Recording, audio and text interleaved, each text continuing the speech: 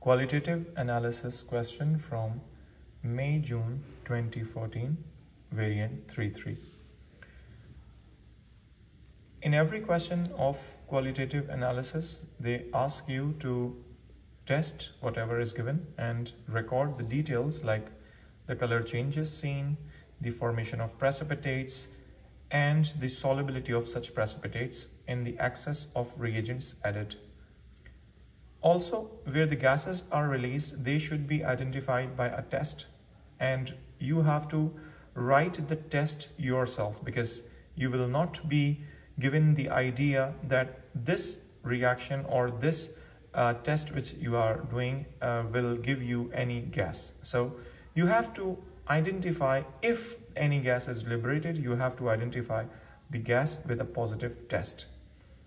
Then, in this question, we never perform any additional tests of ions because the question says whatever has to be done.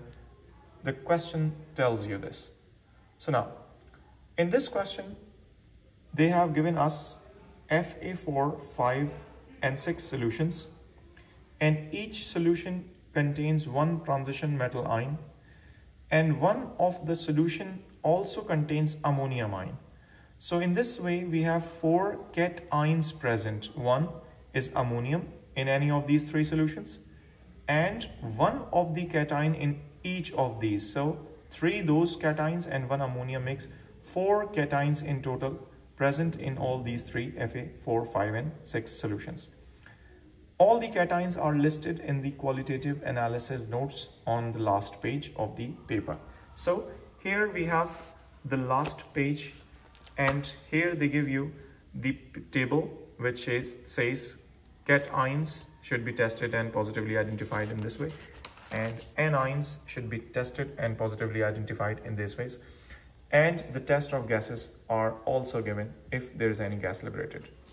Now let's start the experiment in which we have Fa4, 5, and 6 solutions given, and here we have Fa4, 5, and 6 solutions, and these bench reagents like sodium hydroxide, aqueous ammonia, silver nitrate, and this is a purple solution of KMnO4, potassium magnate 7. Litmus paper, test tube holder, and a Bunsen burner. So now, in the first test, we have to take 1 centimeter depth of Fa4 in a test tube and add Fa1, aqueous potassium magnate 7, which is purple colored solution presented here. And this must be added dropwise. So now let's add these two. First of all, we will take this test tube and we will add 1 centimeter depth of Fa4. So here is your Fa4 and it's approximately 1 centimeter depth. Now we will add aqueous potassium magnate from the wall so that we can see if there is any color changing. So we have added from the wall. You can see if it is going from the wall, we can see it's purple in color, and we have added few drops, and now we will see, and the solution turns purple. It means there is no change happened to the potassium magnate solution. Now we will record this here, that purple solution remains unchanged. So this purple solution remains unchanged, or we can say that there is no reaction happened. Now we will do the same test with Fa5. Take 1 centimeter depth of Fa5 in a test tube and add Fa1, that is again potassium magnate 7, dropwise. So now we will take Fa5, 1 centimeter depth. Here is our Fa5, and we will take 1 centimeter of the solution. And now it is approximately 1 centimeter. Now we will add aqueous magnate 7 dropwise. Again, we will tilt the tube a bit so that we can see if purple solution is going, what is the color change coming up. Now you can see purple solution dropwise if it is going, it is turning to brown. The solution is turning into brown precipitates.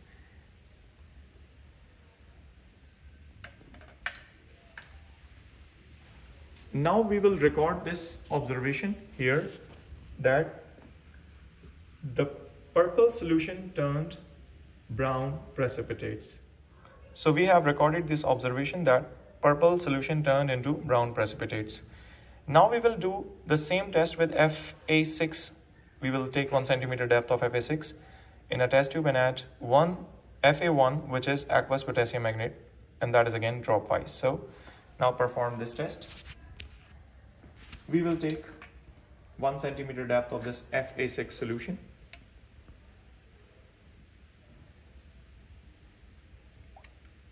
And now we will add, again with the wall, we will add potassium magnate solution.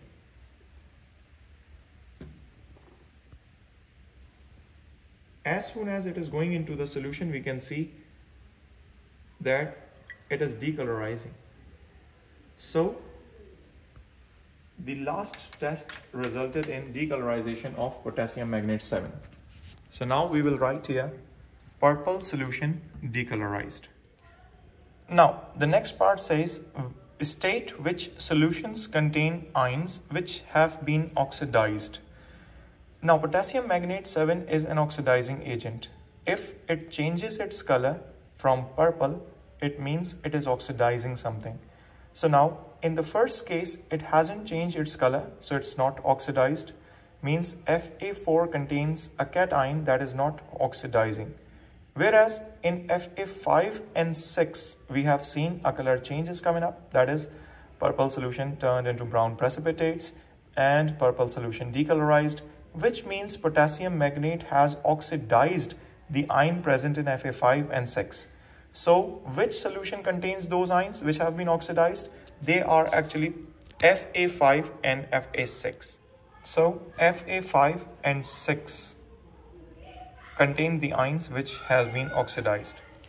Now moving on to the next test in the question, where they say select a reagent or reagents to identify all the cations present in these 3 solutions. And here we have to write the reagents. So in order to identify the cations, we have studied that 2 reagents are actually used. Number 1, aqueous sodium hydroxide, and number 2, aqueous ammonia. So we will take these 2 solutions to test this cations. So now aqueous sodium hydroxide and aqueous ammonia are the reagents which are going to be used to test cations. Now carry out the experiments using your reagents which you have written here on Fa4, 5 and 6 and record your observations in a suitable form in the space below. Means here they have given you a lot of space where in this space you have to draw a table where you have to record what is the observation when sodium hydroxide is used to test Fa4, 5 and 6. Same. And aqueous ammonia is used to test Fa4, 5 and 6. So we have to make a table here which includes all these observations. Now I have made a table where I will record all the test observations for the cation. Now remember, the table is made in such a way that if you are testing any of the chemical like Fa4, 5 or 6 for the presence of cations, 2 reagents which we have selected will be used and they will be tested in this way that first of all we will write the observations of sodium hydroxide addition on a few drops. Then we will further add the sodium hydroxide in excess and then we will warm the mixture with moist red litmus paper. We will see if there is any gas given off. Why? Because in the cation, in the table we can see, in the cation we have ammonium ion to be tested in this way, that if you heat the salt solution with aqueous sodium hydroxide, it will give you ammonia if ammonium ion is present. And if it is giving you ammonia, ammonia is a basic gas, so it turns moist, damp, red litmus paper blue. This ammonia is never tested with aqueous ammonia. So in the second reagent we have written here, we will not include this observation that it must be warmed. It will be just few drops and access. Again, if we are testing any chemical in continuity, like we are doing first of all the Fa4 with few drops of sodium hydroxide, in the same tube we are using sodium hydroxide in excess, and in the same tube we are warming the tube with checking with moist red litmus paper. So in this case we will draw a dotted line in between these two. Why? Because we are continuing using the solution here.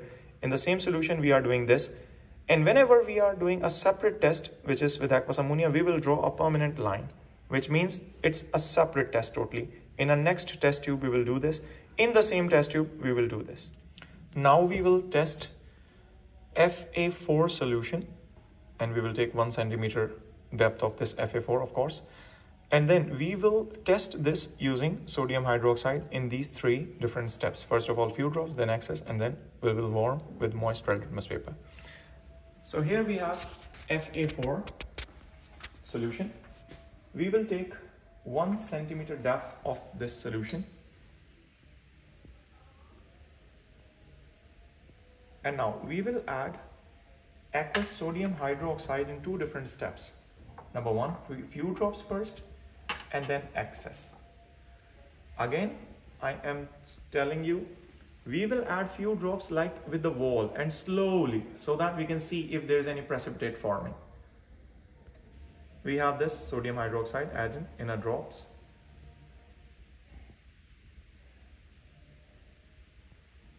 And see, the precipitates are red-brown in color formed.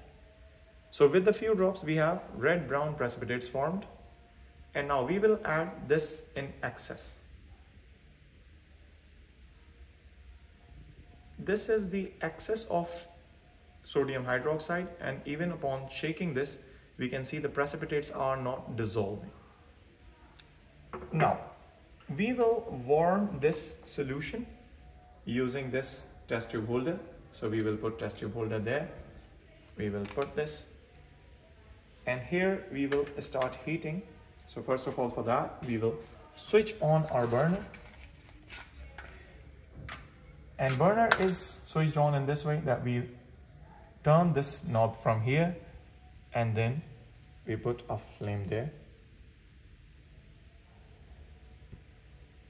and here is the burner started. Now we will take the litmus paper, which is red litmus paper, just to test aqueous ammonia. We will take just 1 litmus paper from there. We will moist it first. How we will moist it? We will use this water bottle, and we will just put some water there, and now it's moist damp red litmus paper, you can say moist or damp red litmus paper. We will put this damp red litmus paper in this way that we will bend the edges so that it will not fall, and now we will heat this by tilting the tube so that the burner will not burn this paper. If this solution contains ammonia, this litmus paper will turn blue from the center. Of course, from the center, because from the edges you can see, if it is turning blue from the edges, it means for the sodium hydroxide you have added, it is turning its color from the walls. If ammonia is given off, it will change its color from the center, because the gas must come up from the center. Therefore, we will look in the center for the color change. Now we will see the gas is coming up. You can see the gas is coming up, but it's not changing the color of the litmus paper. See, the color is same. Even upon heating, the color remains unchanged. Therefore, we will write this in the observation. So we have recorded the observation here with a few drops red-brown precipitates, and it's insoluble in excess. and no change on the litmus paper means there is no ammonium ion present. From here we can conclude that red-brown precipitate insoluble in excess is the only Fe3 plus present in this. So we can write here in Fa4 it contains Fe3 plus. So Fa4 contains Fe3 plus. Now we will do the same with Fa5. We will test it with aqueous sodium hydroxide. We will take 1 centimeter depth of Fa5 again. In a test tube, we will take 1 centimeter depth of Fa5. And now in this test tube, we will add aqueous sodium hydroxide dropwise first. So here is our aqueous sodium hydroxide and here is our dropping pipette. We will take aqueous sodium hydroxide and we will add from the wall and we will see the color change. So once we add sodium hydroxide, few drops, we can see white precipitates are forming. And those white precipitates are slowly turning into brown.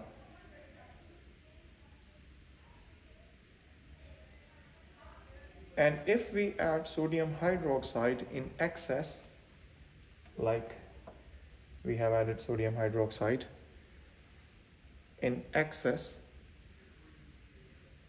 these precipitates remain insoluble. Okay. Now let us warm this tube for ammonium ion detection. We will put test tube holder here and now we will use a damp red litmus paper. So here is our litmus paper. We will damp this red litmus paper. So it's damp red litmus paper. We will put this at the top of this and now we will warm this in a burner. Switch on the burner first.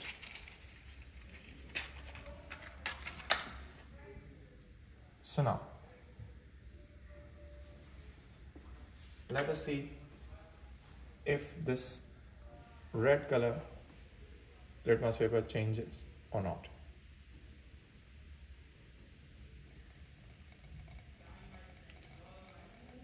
So we can see the bubbles are forming and we can see on the neck of the tube the bubbles are coming up, but it has no change on the color of litmus from the center.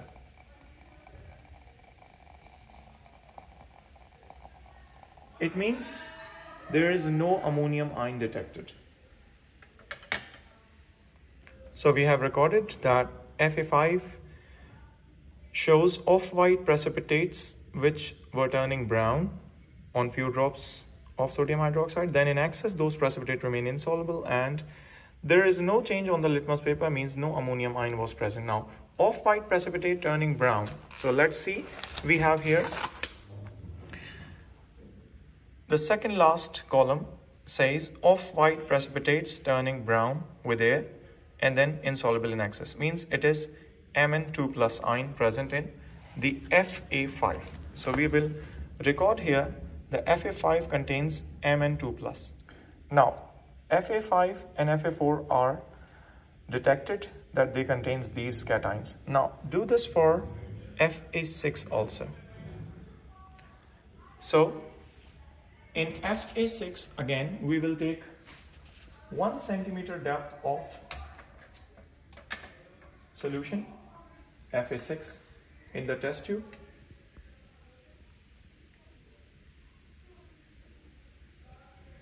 Now we will add few drops of sodium hydroxide and then excess. So here are the few drops and we can see that green colored precipitates are forming. And if we add an excess, those precipitates are insoluble. We can also see that those green precipitates which are formed are turning brown slowly. You can see the precipitates are turning brown slowly. So green precipitates which are turning brown with air and insoluble in excess shows that it contains Fe2+. Now we will test it for ammonium. Again, we will use this test tube holder. We will use a damp red litmus paper. So here is our damp red litmus paper.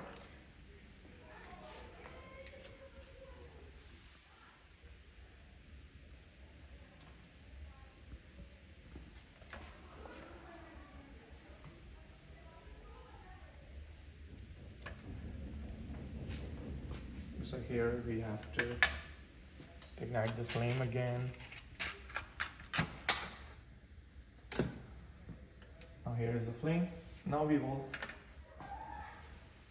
warm.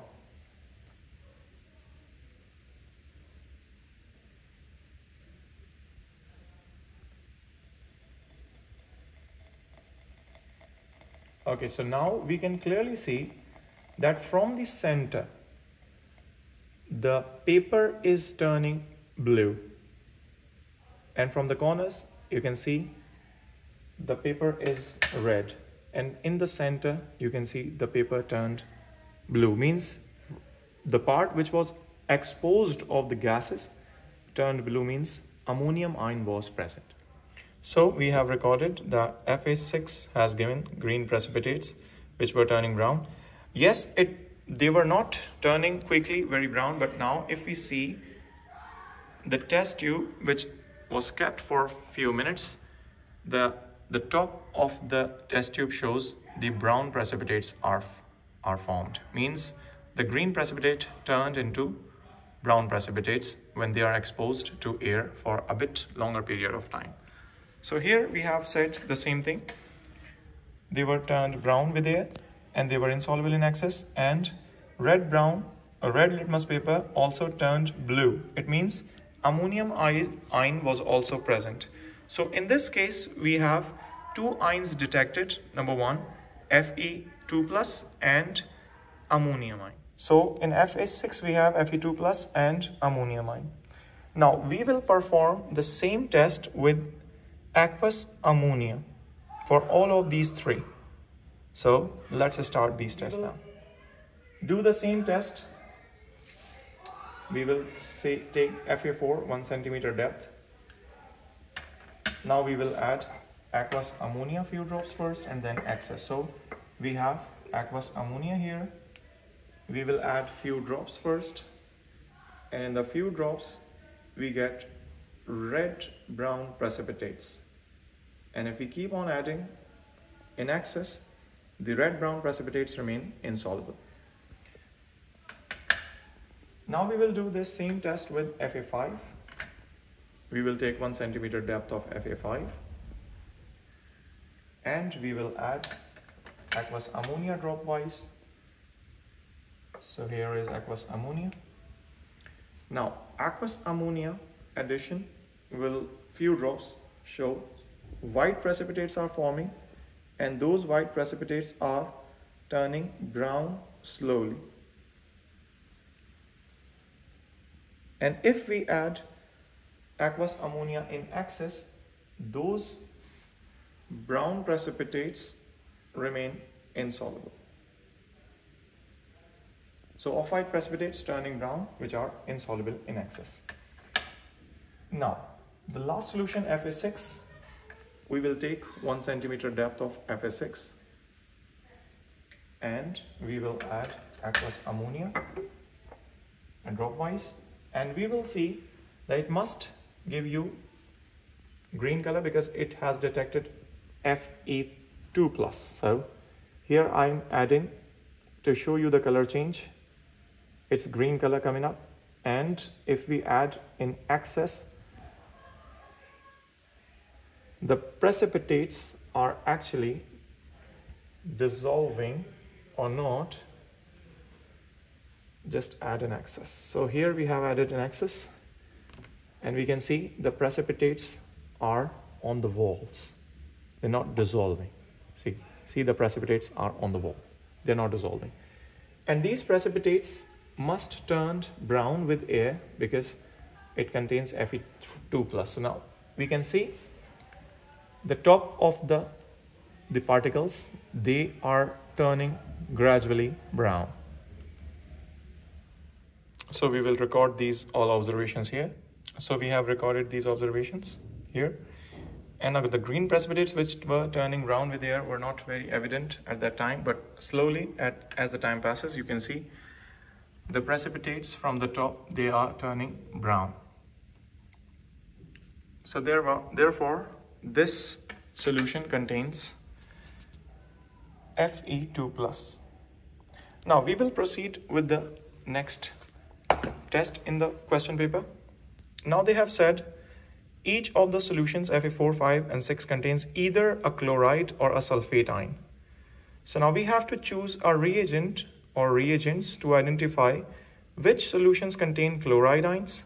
So for chloride ions, what we need to see is we need to use silver nitrate, which is used to test halide ions. Chloride ions are tested by silver nitrate solution. Now the next part is use your reagents to carry out the test on each of Fe4, 5 and 6 and record your result in a space below. So we need to identify the chloride. That is why we are testing with silver nitrate first, and then we will see the precipitates formed in any of them, are they soluble in ammonia or not, in order to clarify that it contains chloride or not.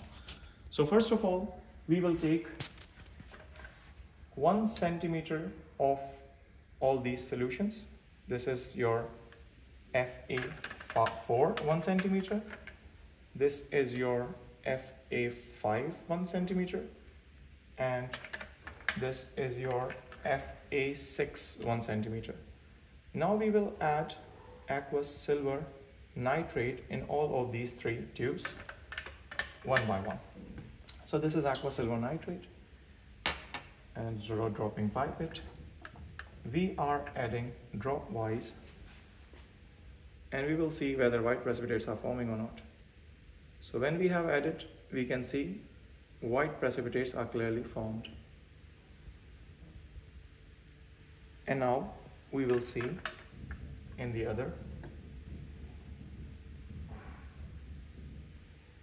If we are adding, no precipitates are forming. And now in Fa6,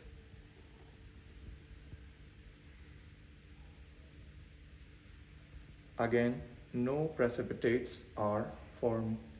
Means Fa4 contains the chloride ion. Further we will test with aqueous ammonia and we will see whether the precipitates are dissolving or not. So we will put aqueous ammonia here,